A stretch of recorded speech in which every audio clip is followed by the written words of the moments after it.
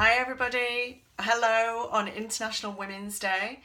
I don't normally subscribe to these kind of things and wouldn't normally get involved, but I've spent most of the day driving around and listening and observing various media broadcasts, listening to interviews with various people, various women obviously, all around International Women's Day, and a couple of things struck me.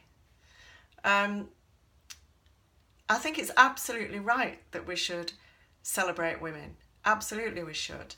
And I think it's absolutely right that women here in the West should be incredibly grateful for all the amazing opportunities that we have here that millions of women around the world don't have. The right to vote, relative equality, the right to jobs, the right to set up a business, the right to decent healthcare and education, all those in no particular order obviously, but of course we should celebrate all that.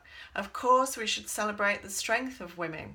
There have been some incredibly strong women in my life that have been incredibly influential. There still are some incredibly influential women, strong, fantastic women in my life. I myself am a female leader, a female entrepreneur through my foundation, and I help other women. So yes, we should celebrate all of that. But it just occurred to me today that a lot of what I heard and read in the media was maybe not negative, but maybe a little on the aggressive side. And I just wanted to share what I've learned in my life about that kind of approach as someone who grew up with an incredibly domineering, violent, aggressive, schizophrenic mother, and as someone who later in her life survived and thrived in one of the most male-dominated and quite aggressive industries there are in advertising. And here's the thing, despite all of that, despite being surrounded by all that strength and dominance and male influence, I steadfastly refused to change my approach.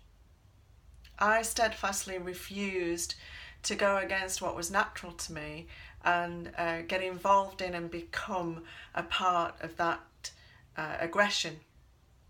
I never subscribed to it.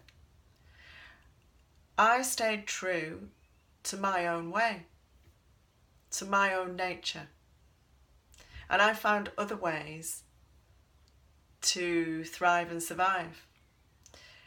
And so it just seemed appropriate to make this very short little post to say that yes, absolutely, I think women should be celebrated, and particularly women in business and women all around the world in different situations should be celebrated. And today is just one day that we should do that. We should be doing that every day, but authentically. I don't think we have to get on this aggressive train to make real changes. I've made some incredible, powerful changes in my own life. I've helped other people, other women, to make incredible, powerful changes in their lives, but always authentically and never with aggression. And it's worked. It's worked for me, it's worked for many others. So it's just a bit of a thought for the day. I hope you've had a fantastic International Women's Day. I hope you've done whatever you felt appropriate to do to celebrate or to mark the day in some way. And I noticed that the hashtag for this International Women's Day this year is Be Bold for Change. And I love that. I absolutely love that.